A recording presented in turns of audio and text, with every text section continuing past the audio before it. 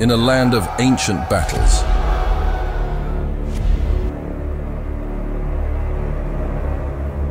a giant defies an entire army.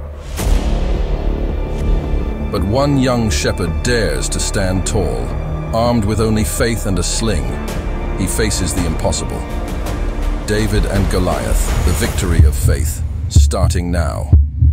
AI animation videos like this can be captivating while conveying information to your audience as well as helping you make money along the way. Check this out. This particular YouTube channel called Judas Sketch Animation has over 125,000 subscribers, and their oldest video is about 4 months. And according to Social Blade, they make between $286 to $4,600 per month as at the time of recording. And this is not the only channel that has similar results. This channel as well, called Bible in a Nutshell. So in today's video, I'll be showing you how to create this type of animations with the help of AI. And also to take note, these animation steps can also be applied to other types of Faceless YouTube channels as well. The first step in this process is for us to write our script, and we'll be focusing specifically on the Bible story niche, which is what those channels were all about. And we'll be using ChatGPT 4o. You could choose to use any other ChatGPT model that you have access to. Something I need to mention that is very important at this point is we need to get a viral script from any of those channels as a template, which we'll be using to create our own story from scratch. I've asked ChatGPT to create a story of David and Goliath using that script from the other channel as a template. We don't want the same thing. We just want it to use the writing style, the structure, and the tone. And you hit enter, and ChatGPT will go ahead to create the story in the same likeness. And once that story is created, the next prompt is we'll be asking ChatGPT to break the story into different character lines. As you can see, ChatGPT has gone ahead here to break it into narrator, Goliath, David, David's brother. I will explain why we need this broken down like this, because we're using it in the next couple of steps. And once this is broken down, the next thing we'll be asking ChatGPT to do would be to create for each scene within the story, to break it down into the number of images that an illustrator can create. And then ChatGPT has gone ahead to give us for each given section of the story different images with their details. The last thing that we'll be asking ChatGPT to do would be for the specific characters within this story, or here, which is the 3 major characters, which is David, Goliath, and David's brother. I've asked ChatGPT to create detailed description of these characters, and we'll be using this as a starting point for our image creation. That's gone ahead to create the detailed description for David, Goliath, and David's brothers. Once you're done creating your script and breaking it down like I had mentioned, the next step is for us to start generating the images, and we'll start by generating the character images first. For the image generation, you could use any generation tool out there like Midjourney, Leonardo AI, but specifically for this tutorial, we'll be using DALL-E. I've gone ahead to ask ChatGPT to create a character called David, and it has to be a young shepherd with a curly hair, giving it all the descriptions. The essence of creating the characters first is once you get the character you're looking for, we could go ahead to use the Gen ID of this character to make references throughout the images we are generating, because we want some form of consistency. If we don't like this, you can also click on the reroll button until you get the character you are looking for. After multiple iterations and testing, I was able to generate this image, which is the main image I'll be using as a reference to creating every other image for this story. And as you can see, I like how the image looks generally, and it looks similar to the ones on the channels I had showed earlier. Once you have your image ready, ask ChatGPT to give you the Gen ID of this specific image, and it's going to provide you with a Gen ID. So what's a Gen ID? The Gen ID is what would help you to use this image as a reference to create consistency throughout the stories you're trying to tell or throughout the images you're trying to create. I went ahead to create all other images based off of this technique. So let me just quickly show you some of it. This is David, showing the full body of David. You could see that the character remains consistent. Then I went ahead based off of our story to create a scene, create David with Shepherd. You could see it still maintained the same aesthetics. And I went ahead to create Goliath and different scenes and so on and so forth, as you could see throughout here. Once you have your image done, the next thing would be to download each of these images. Click on the arrow here and it downloads the image to your computer. Once it does that, the next thing you need to do before you start using this image for the next step is to upscale the images. I prefer to use this specific website called bigjpeg.com. Go ahead and select a specific file from the file you have. Click on open. I normally use artwork. Then you choose how many times do you need it upscaled. I normally use 2x, so it's not so much. And choose highest and click OK. It will start upscaling, and once it's done, you download it to your computer and do the same thing for all the images. Now that we have our script ready, we have our images, we also have our upscaled images ready. The next thing would be to generate our voiceovers. We'll be using 11 Labs. I love to use 11 Labs because of the richness of the voices and how realistic the voices are.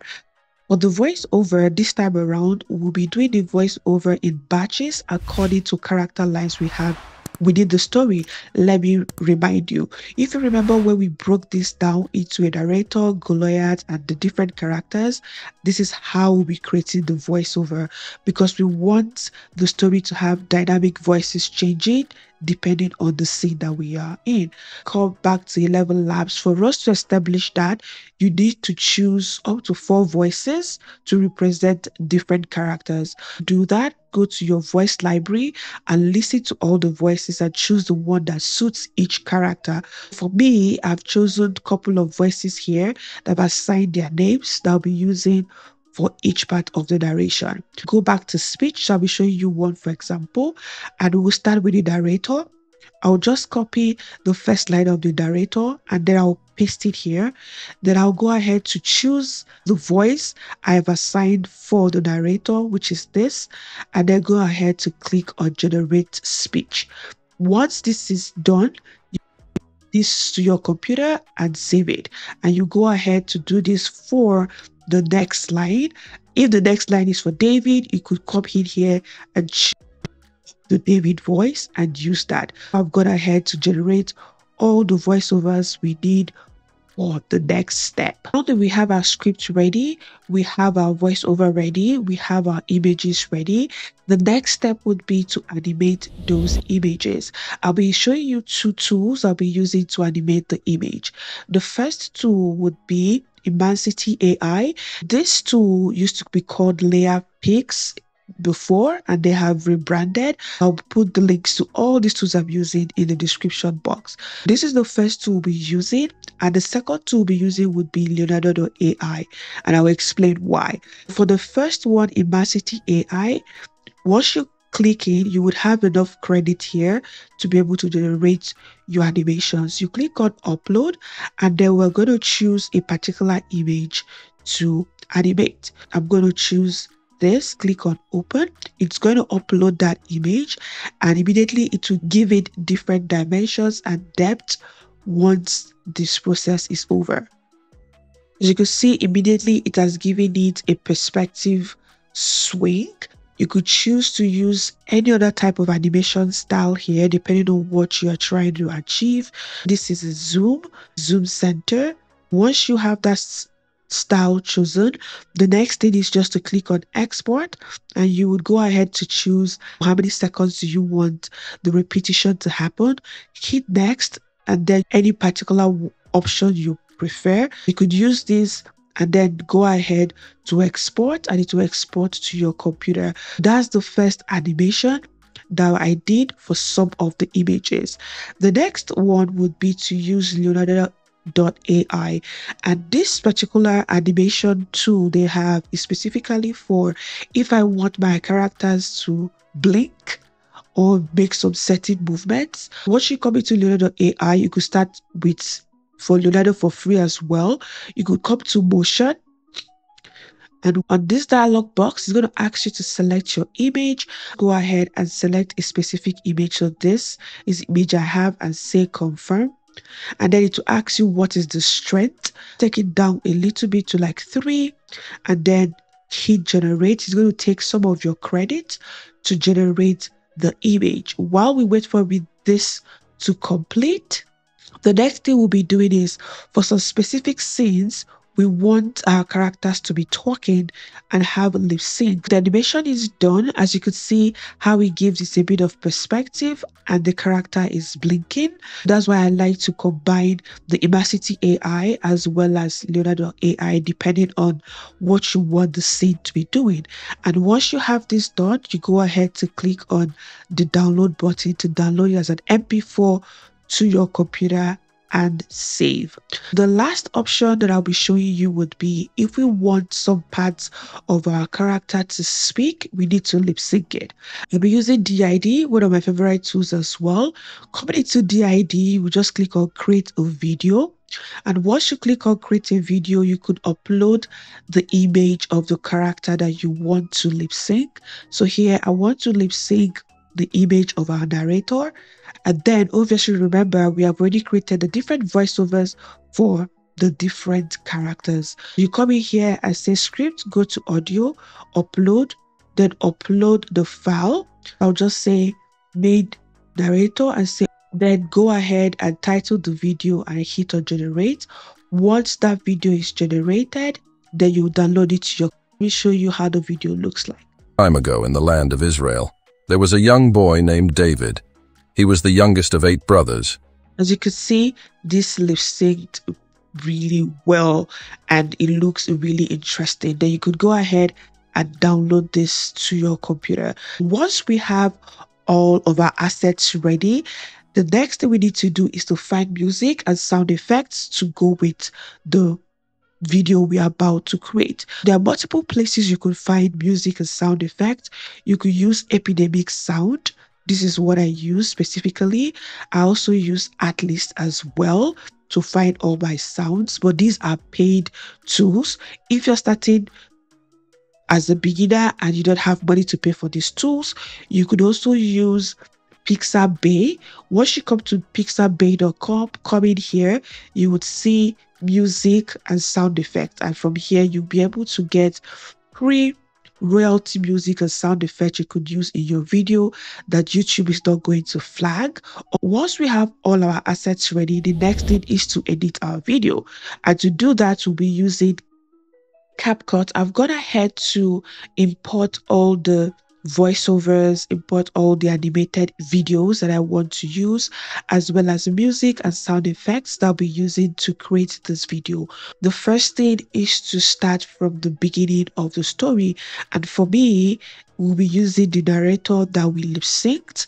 As you can see here, as the narrator is telling the stories, we'll be inserting the pictures in between. What you need to do is play through the story. Anywhere the narrator mentions a particular scene that you want to showcase, then you go ahead and drag that clip. For example, here he's talking about David, and you can see here the David scene is going to show up. What you also need to note is, as you can see here, the background of the David image is shorter. Use the arrows at the edge to expand it to make sure it sits properly. I'll just go ahead and put in the images in the appropriate sections, and I'll be right back. I've gone ahead to put the different images in the right place depending on what the narrator is saying. Here I've put the David's brother, the image of David tended the sheep, and here we'll talk about where the Israelites were fighting with the Philistines and the giant called Goliath. Here as well, I animated Goliath talking. As you could see, it's moving its mouth. I'm only just showing you the first 35 seconds of the entire video. This process is still the same throughout the entire process. What else I've gone ahead to do is to place the sound effects for different scenes. The sound effect I placed here is a sound effect of people fighting in a battlefield, and this is the sound of Goliath making some noise. You will see all of that once the video is ready. And then I've got to put some music that is going to flow with this. But we are not done. The next thing we need to do is to go ahead to put in some transitions. You could see here there's some transitions here to smoothly move it from one scene to the another. To add transitions, you go to transitions at the very top, and it's going to load a couple of transitions here. You choose the ones that you find necessary or is going to tell your story better, and you drag and drop them in between clips. And this is what I've done here and here as well. The next thing would be for us to go ahead to add our caption. To do that, you just click on text. It's going to load this part of the editing tool. You just go to auto captions, and here choose your language, click on generate.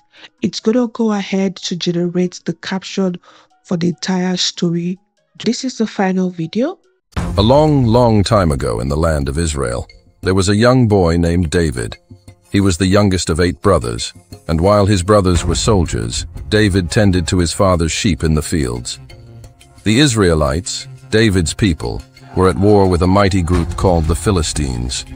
One Philistine giant, Goliath, was especially fearsome. He stood over 9 feet tall and wore heavy armor. Every day, Goliath challenged the Israelites. Send me a man to fight.